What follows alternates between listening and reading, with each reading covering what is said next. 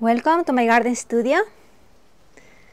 This is La Casita, the place where I teach my workshops and paint, and today I want to talk about UV protection and reflections on your paintings. If you are like me, an artist or maybe a collector, you might have this problem. And I'm talking about the reflections on your artworks when these are framed. I have a lot of light in this studio. You can see over here how bad it is, especially in this one, because I have all these windows and obviously the doors. So here I have one of my watercolors, and it's framed with the glass that comes with the frame that I bought. But you can see how the reflections are there. You can even see myself there.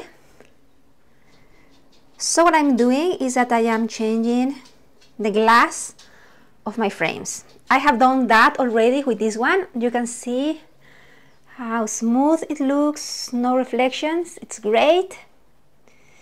And I've done the same with this one over here.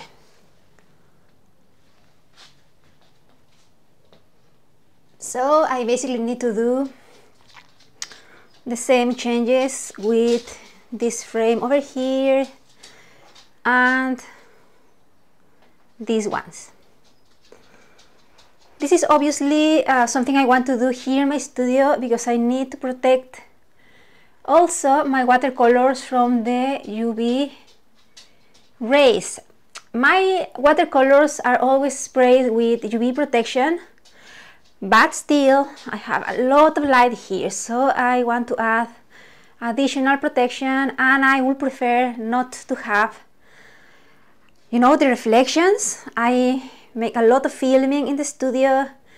I film my workshops here. There are lots of photo shoots happening all the time, so it will be very nice to have everything with a non-reflective glass. I'm going to show you how I do that. For obvious reasons, your items will arrive very well packaged.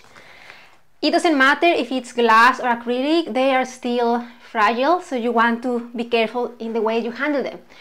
So I really recommend you to open your package on the floor and also do the exchange from your frame using the box you got, or maybe lay down a towel. You don't want to scratch your new acrylic or glass. I want to show you, I'm going to have an exhibition soon, and I bought this frame, but I'm not happy in the way it looks. There's lots of reflections around, and obviously this is something I want people to really enjoy without the reflections on it. So I bought an acrylic for it, and I'm going to show you how I'm going to change it, and you will see there's going to be a huge difference. I'm also going to change the large frame of the sunflowers that you saw, and all of the acrylics that I have there with the reflections. So let's do it. When you open your first acrylic, you will notice it's blue because it comes with a protective layer. So don't worry if you see that. You see, and you will have another layer of protection in the other side. So just look for the corner and peel it. There you are. So I want to show you your glass or acrylic will look like this. Don't worry about this. This is the anti-reflectant layer. And if you touch it, it feels like it has a little bit of texture. You want this side to be on the outside of your painting. Let me show you. This is a watercolor that I recently painted, and I'm going to place on top the glass I'm changing now. So you can see You don't have any light on top, but you can see my hand moving there and the light on the window right there. So this is standard glass, and this is the acrylic I'm going to use. Once you place it on top of the watercolor, it becomes clear, so you don't get any reflections around. So don't worry if you get something that looks like this, it is normal. So one of the things that you have to take into consideration when using anti-reflectant acrylic is that ideally it should be on top of your artwork and not floating, because you will get something like that. Here I have again my frame. I'm going to change now that glass. We want the texture layer on the outside. I still need to add a matte to my artwork, but it doesn't matter. I can change the glass now.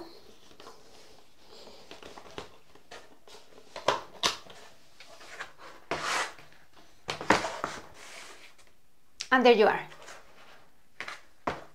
You can see, okay, that's the window, you get something, but it's not as extreme as it was with the glass.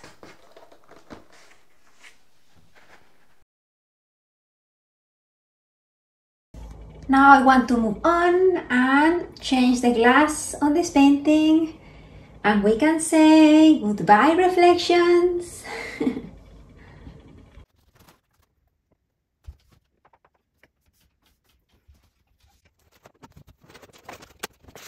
And here it is, my sunflowers without any reflections. And I want to move on and change the acrylics on my clip frames over here. Before I change the acrylic on this clip frame, I want to show you a close-up so you can see how it looks. So you will normally get a backboard, then a board or your artwork, and the acrylic. Finally, the clip is the thing that holds everything together. You will have a light. You will get a little hole there or something for the clip to hold, and then this is how it looks on the front. Pretty straightforward. To remove it, you just need to do that and remove it. A piece of advice: these clips have the tendency of scratching the acrylic. You can see here. So normally the scratch stays behind the clip, so it might not be a problem.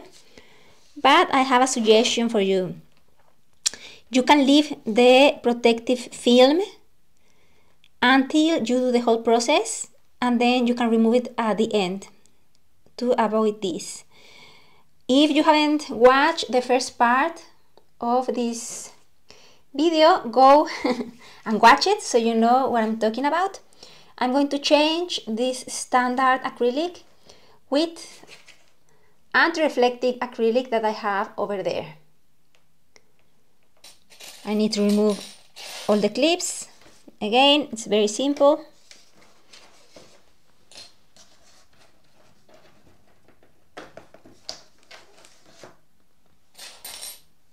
This is pretty straightforward. I just remove the old acrylic. Everything is gonna stay there. So you see I have a backing board and my watercolor is lying on top. And I bring the new acrylic. I already removed the protective film. And you can see I bought something thicker. So this is 2 millimeters. And the acrylic that comes with these frames usually is very thin. You can hear it. It's only 1 millimeter. So I recommend getting something thicker. 2 millimeters might be enough. And I just need to put back the clips.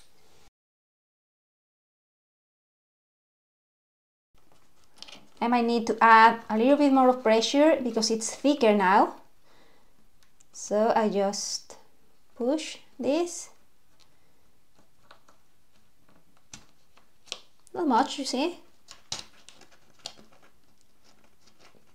The right spot. And that's it.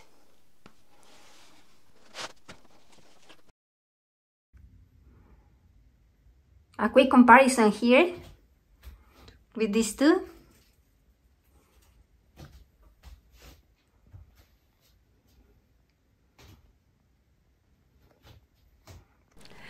Let's take another tour to La Casita. Now that I have changed all the acrylics from my frames to non-reflective, and here I have my sunflowers from before. I am waving my hand so you can see that you can see me as before. Massive change. I also changed the acrylics from my crepe frames over here. See how different it is now. I'm super happy. Not only in the way they look, but also knowing that I have added extra protection to my watercolors. Obviously in this one, where I have a lot of light, there's something there, but not as it was before.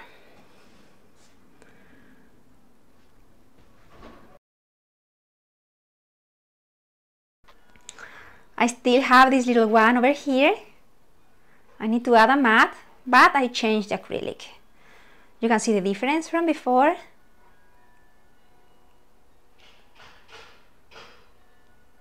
And I hope you find all this information useful. Please remember to like and share so others can benefit from this information. Thank you for watching.